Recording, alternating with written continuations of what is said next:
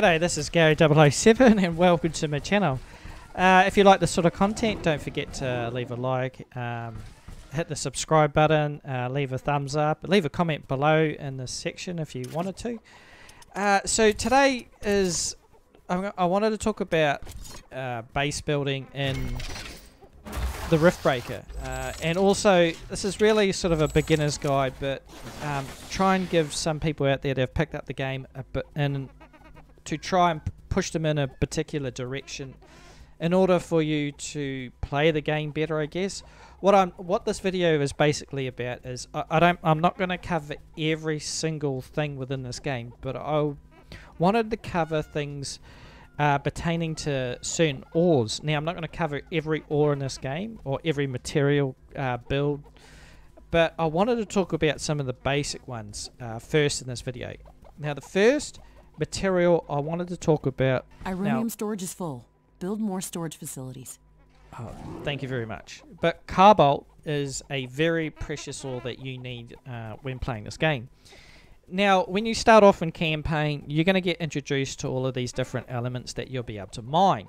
Now, these materials are going to open up your ability to upgrade your defense towers, and also other buildings within your base, and you'll slowly get introduced to them as you go along in the game. I've played the game through on normal and on hard, and I've played survival mode. Now this video is sort of centered around survival mode, but you'll be able to pick up what I'm trying to put down, and you'll understand what I'm really talking about when it comes to ore, because what ore you discover in the map dictates what sort of defense towers you're able to put up in a map, if you know where I'm going with this. So this one is Cobalt ore. So this is a common ore that you'll be able to get in a lot of your maps.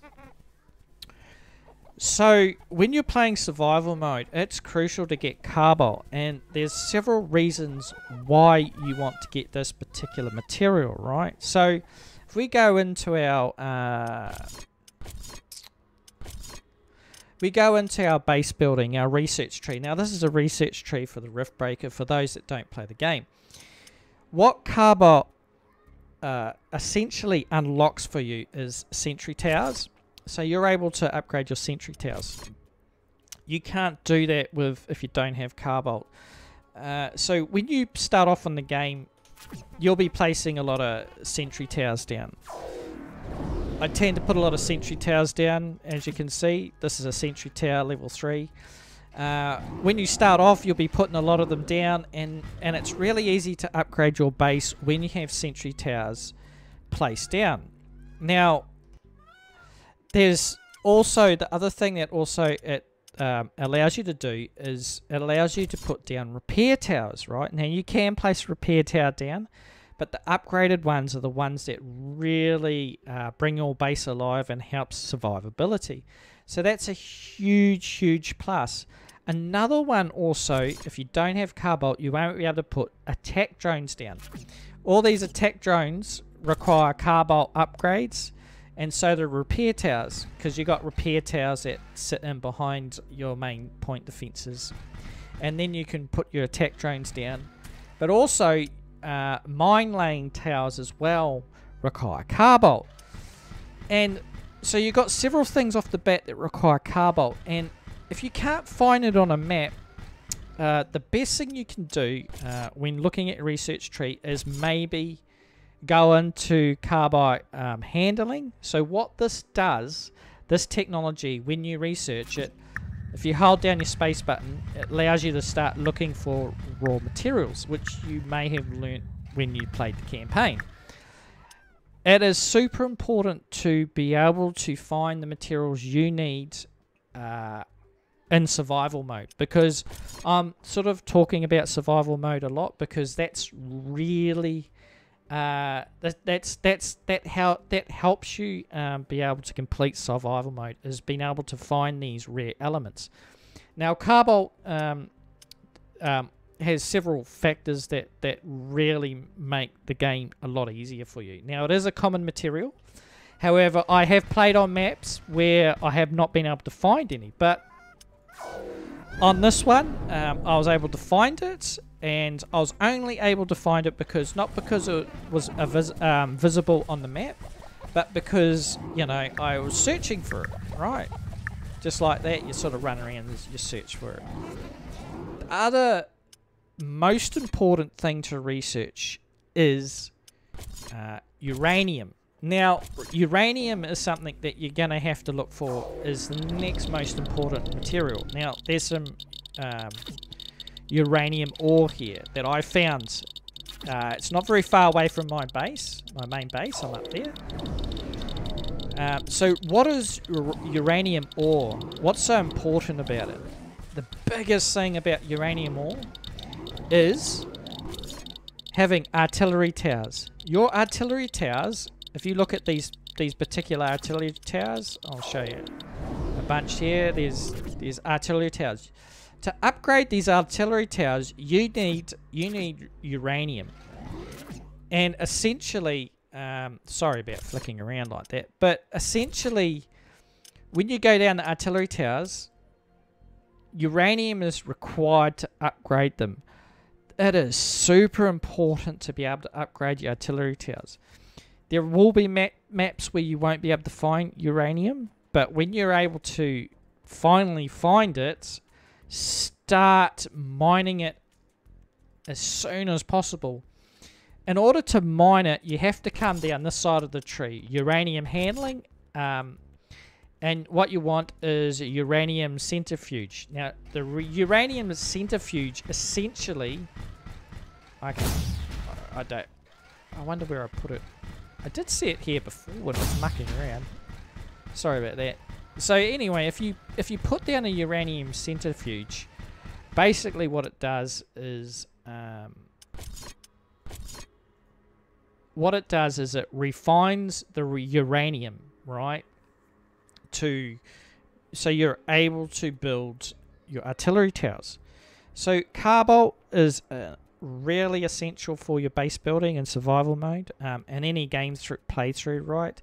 And uranium is a huge boost to your base and your base defenses, because you're able to put out a lot of DPS with a tier 3 tower. Now, the next important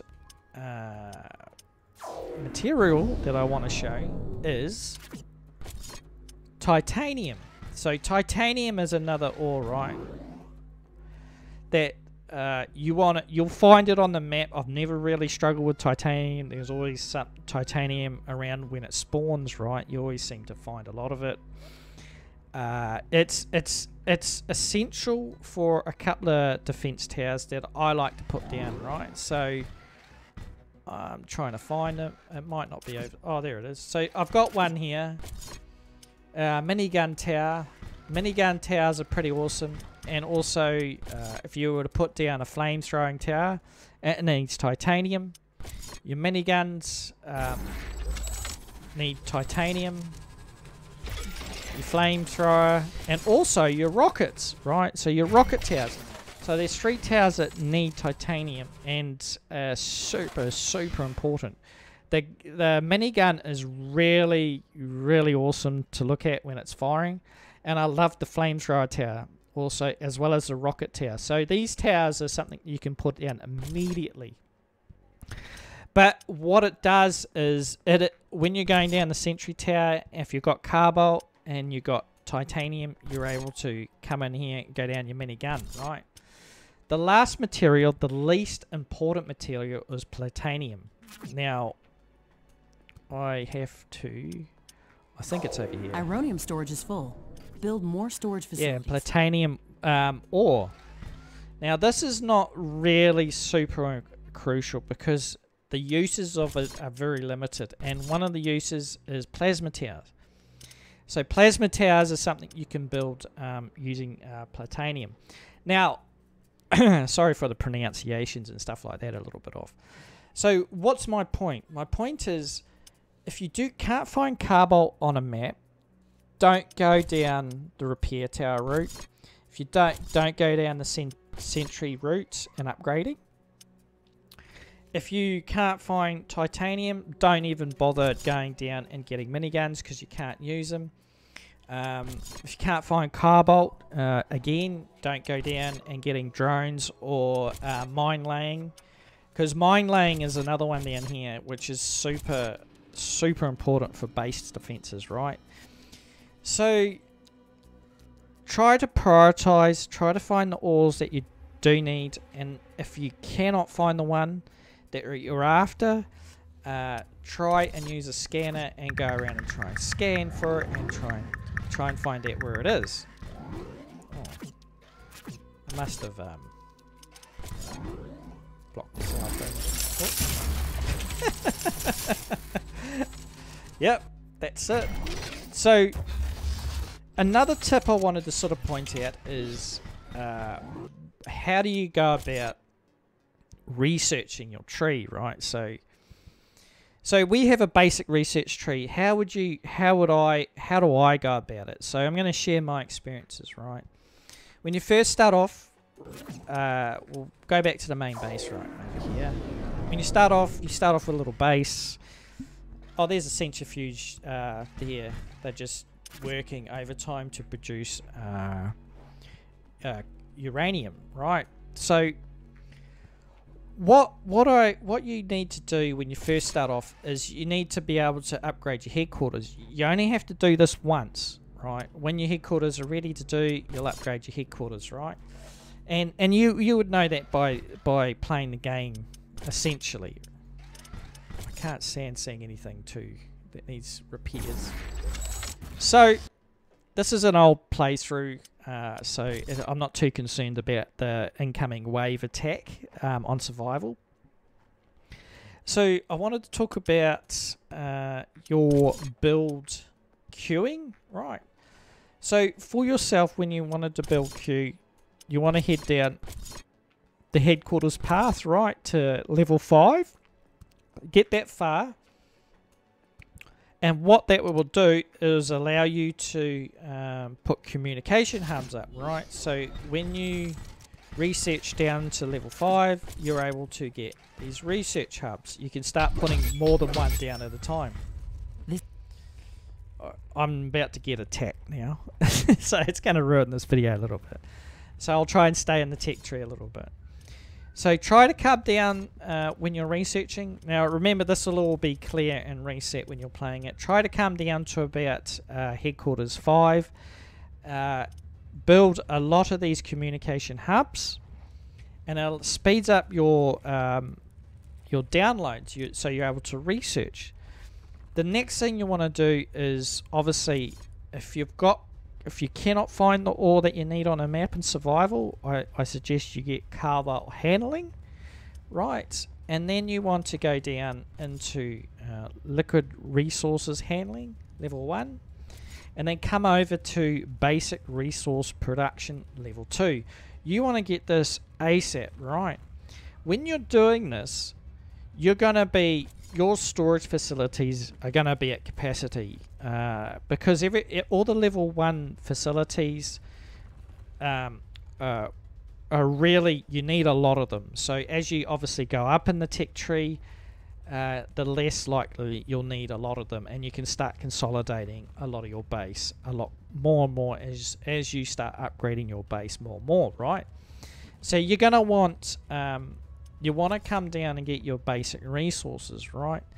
Once you've got your basic resources, there's a couple of possibilities, and it really depends on what resources. If you've got crude oil, if you've got uranium, come over and get uranium handling and get your uranium centrifuge, so you can produce your artillery towers, which are over here, right? So when you come down, you can do your defensive buildings, get your tower ammunition handling, and then get your artillery towers, right?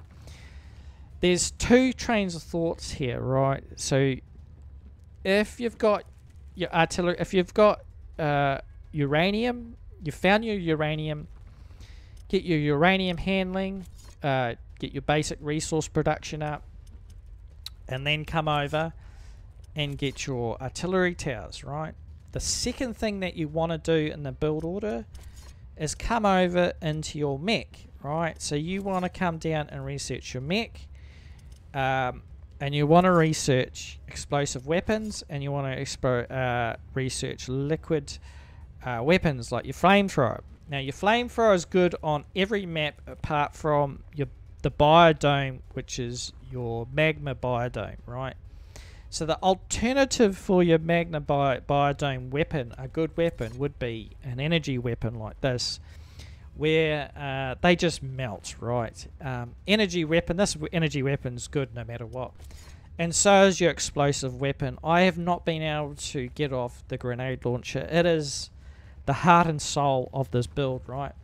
So why would you come over and do this next? It's because the game will start you'll have to do activities in the game. It will force you to take care of a yeast infection. It's not a yeast infection, is it? But or you're going to have to kill some ads in the map where you're killing time in between waiting for waves to come at you. The other thing you're really coming down in this tree for as well is your armory level. The more as you upgrade your armory level, the more armories you're going to be able to have. This is it. We've defended our base long enough to initiate the final rift opening sequence at headquarters. The rift is going to send out intense energy so waves this is a at a large survival distance. mode, right? It's going to provoke the strongest attack yet. Hang on. Options. Hang on. Sorry about this. Settings. Audio. I'll just turn it right down. Right. Confirm. Back to the game. We have to prepare as much So as possible you want to be defend building HQ at armories, all and what costs. armories If do that building is destroyed during the charge-up phase, they it's going to result they're in a able nuclear to fission explosion. reproduce Either you ammunition, survive right? or it's game over. And There's once you nothing in once you get a couple of buildings at the start, sorry about that. Once you get a couple of your armories going, you might only need one at the start, right? Around mid-game, you can build another one. At the end of the game, you can build maybe one more if you feel greedy enough. But these armories will basically produce ammo for your towers. If your towers run out of ammo, you're going to run into a lot of trouble. The other side of it too, because you've come into tower ammunition and handling level 1, I'm going to turn this game down a lot more, just so we'll be able to options, settings, auto, audio, confirm. So you want to be building a lot of tower ammo factories, right? So you get a couple of ammo factories producing, and you get ammo tower storages. You'll be building a lot of them because you'll be getting smashed by waves of enemies. As you can see on the map, there's lots of enemies coming in at me. I'm not too concerned. I've got a well-protected base down there. We can come and have a look at how these level 3 towers are going. I'm not even going to get involved here. This is survival mode. I've completed the game. I'm not too concerned about what's coming in at me. But your ammo towers you'll notice if you've played the game through once or so, you'll notice that your ammo towers will run out of ammo if you don't have enough ammo storages and also armories. So you need to be able to be juicing armories. Get a couple going and you won't run out of ammo. You don't have to worry about it. Now they will bleed resources off you. That's why you need to be able to get basic resource production. Now if you have, depending on the map you're in, right, and once you've cracked your first once you've done your first research and you're able to start building stuff, what you can do is you can once you get into this research center, what you can come up to, and you can come up to crafting and come over here and you can create a bunch of these armor platings, right? So and then you can stack them on you, and you can stack them on you in the beginning of the game, and you can be quite OP to start off with, right? So you can do a bunch of crafting at the start, make your mech pretty strong. Make sure you're carrying around grenade launchers. Also, any mods you pick up, you can mod it out. But when you're playing this game, right, in survival mode, you're not going to have a lot of time in between your hands. You're going to be your time efficiency. You're going to have to focus on what's needed to win the game. So make sure you get all your arm upgrades done like that. Your beginning stuff, it's really quick and simple. The other thing also, once you've done that, if you've got Cobalt, what you can do is start researching repair towers, start putting some repair towers down, and also start upgrading your Sentinel towers. Now, I know it's not sexy in the grand scheme of things when it comes to a game, but upgrading your Sentinel towers is basically free, right? It's not free, but that's what I'm saying is if you've got Cobalt and you've found a Cobalt deposit, you're able to upgrade your Sentinel towers. Now, Sentinel towers are the lowest DPS towers. However, when you start a game, when you start a match, right, you'll be plopping down a lot of these Sentinel towers to start off with to defend your base, right? So why not upgrade them when you've got the chance? So that's why it's very important to find the materials that you need on a map. And if you can't find those materials, then you don't want to be coming. The only reason why you want to be coming down here is to get a minigun towers. And these minigun towers operate off titanium, right? But it takes a while to research your way down and to get a minigun tower, right? So it is very important to aim for the particular defense towers and don't research everything willy-nilly is what I'm trying to say. Concentrate on the material you have and then work out, I'm only going to build this tower because this is because you essentially want to, in survival mode, get to level 3 towers. Oh, they're still coming in, right? So this is like a basic outpost. And as you can see, the mini towers are just and level 3 artillery are just absolutely shredding everything apart. And it's kind of funny to watch, right? Because everything's upgraded in this map. And this is just double walls and stuff like that. So it's essential to get your towers to level 3. Don't be fooled by people saying drones are no good. They are super, super handy, because if you're not able to get upgraded artillery towers, the next best thing is drones, because drones have a huge range on them, right? So drones are able to attack at such a great distance, right? So I use them in place of artillery towers if I can't find uranium. The other thing I wanted to talk about is, so yes, if you've got Cobalt, go down repair towers. They make a huge difference. Incoming. So as you can see, repairs, see how the repair tower is working? I've got 3 here, the level 3. And you wouldn't think it, but they barely got touched, right? So let's have a look at this repair towers. They are, I've got a couple here. They're just doing their job, nothing to worry about. It's just another day in the office, right? So repair towers make or break your base defenses. You can build a base without repair towers. I have done it when I couldn't find Cobalt. Like I said, there was a particular map that I played on. It was, I think, the magma biodome, where I could not find Cobalt. I got a couple of Cobalt deposits, but no real deposit. So that's super important. And yeah, your base will look after itself. Now, the other thing I wanted to talk about also in your build order is your energy will depend on the map you're on, right? So when you've got energy, oh, I'll just come over here.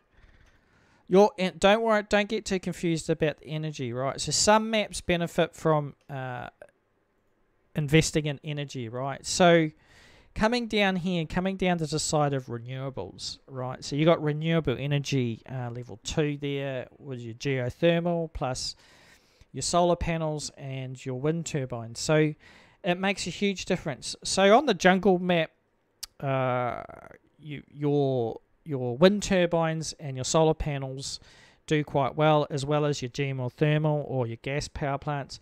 All of those do quite well on a map like this. Other maps, they don't do so well. You rely on gas turbines and stuff like that, which is down in this tree down here. If you go down here, that's where all your gas turbines. So you need to think about your build order when it comes to your energy, what map you're on, what energy you need for that particular map. Like the swamp map, you want to go for your gas energy turbines. It doesn't benefit much off your wind and solar. Then you go to your desert biome. Well, that you can just build solar panels, upgrade them, and then your storages. Even your energy storages, you can't upgrade them unless you've got Cobalt as well, which is kind of interesting. When it comes to your base defenses, always upgrade them. Upgrade them next to level 2. So once you get to them to level 2, once you got your power, once you got your basic defenses down to level 2, upgrade your base defenses, and then upgrade your storages. Now you need to upgrade your storages because you're going to be struggling to be able to keep everything in check, and then upgrade your basic resources again. The faster you get your basic resource production up, the better it is in being able to handle the end game. So in survival mode, you want to front load your basic resource production, get your walls up, get your basic towers up, get your mines up and running, and try to protect them the best you can, right? So the alien tech tree is worthless when it comes to survival mode. You just don't go down it. The only tree you need to go down is your base and buildings and weapons and equipment. And in survival, you only ever need explosive weapons and flamethrower level 1. If you've got the luxury of going down this tree a little bit further, then you can upgrade your explosive weapons even more. Massive DPS, or I would recommend getting an energy weapon. Now, some people like to go melee. It never really does anything for me, to be honest, in my line of thought. I do like going down and getting sentry guns. I don't know why, but yeah, I do. But mainly in survival, you're really coming down in here to get 2 weapons and upgrade your armory, and then it help with production of your towers and so on and so forth. So that's just a rough overview of that.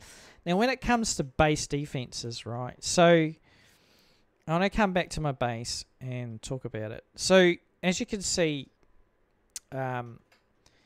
mines are awesome, right? To me, mine laying towers is good. Now, as you can see on the map, oh, I won it.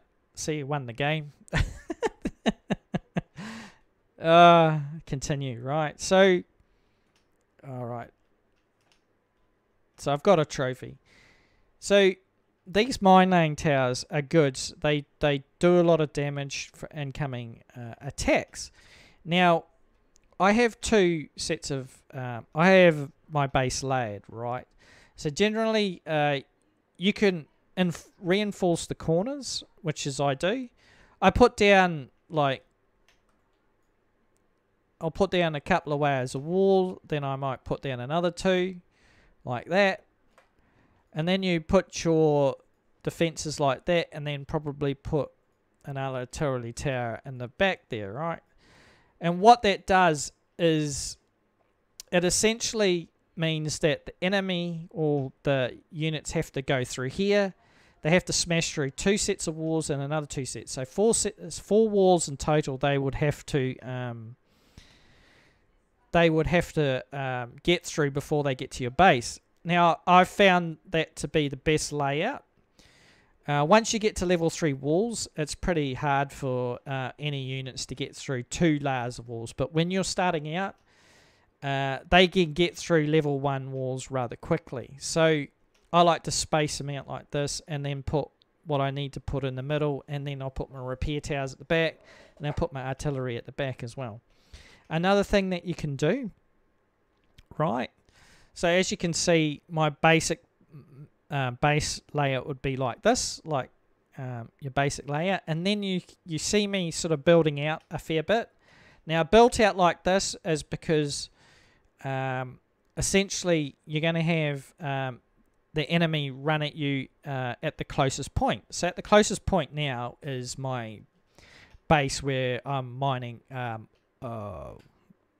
uranium, right? So the enemy will essentially come down and run into those closest points.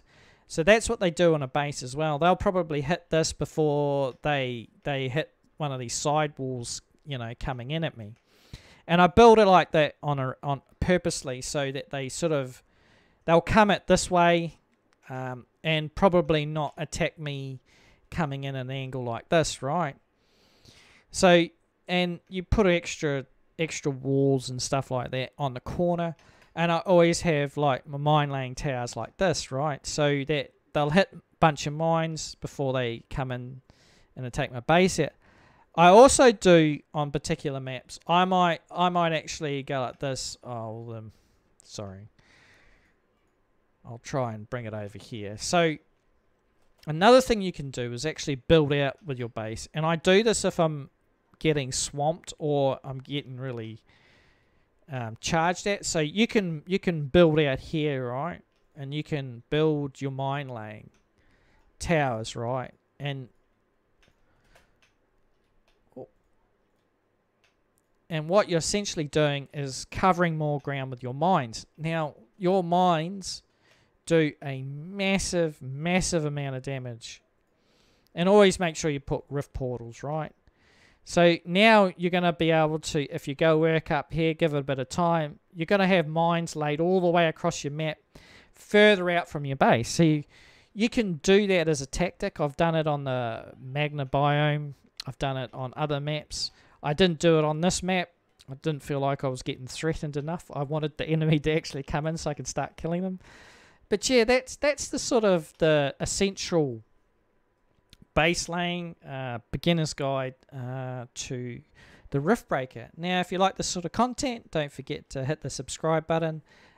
Leave a like and comment below about how you like to lay out your base. Oh, before I actually go, right, I wanted to show you something else about base layout, right? So essentially, you'll notice that I have a big open area, right? So, upgrade that. So you can actually kite them in like this, and the mobs will come in here, and it'll be like a kill zone. Oh, maybe that's not a good example. I do have a better example over here, I think it is. Sorry. Yeah, in here. So this is essentially a kill zone, right? So mobs come in here, you're slashing away, protecting yourself, and they'll actually follow you into the kill zone, and you've got your turrets and that killing everything like that. It sort of works like that in regards to like the smaller mobs. Sometimes they'll go for your walls, and sometimes they'll follow you into a kill zone. And yeah, that's another way of setting up your base. But it only works on narrow passages and stuff like that, like this. But yeah, anyway, enough of me waffling on. I hope you enjoyed the video. Leave a like, comment below, and don't forget to subscribe to my little YouTube channel. Alright then, see you later guys, bye.